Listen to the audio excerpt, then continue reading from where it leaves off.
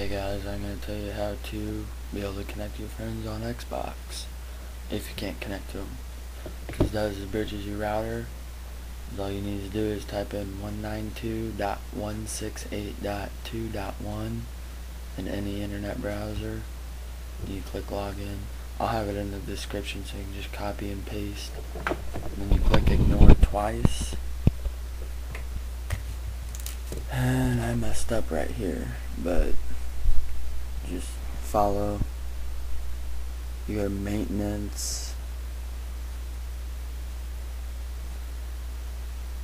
You gotta start out from the home page. You go to home page, maintenance, and then network layer, I think. I can't remember. And then you just switch the bridge.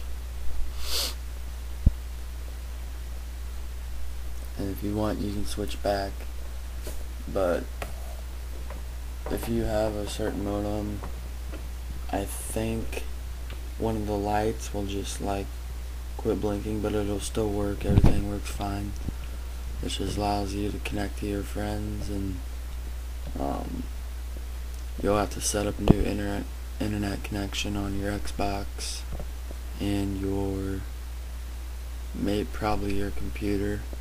I'm not sure, but you'll have to set up new internet connections because it pretty much changes your IP. But that's all.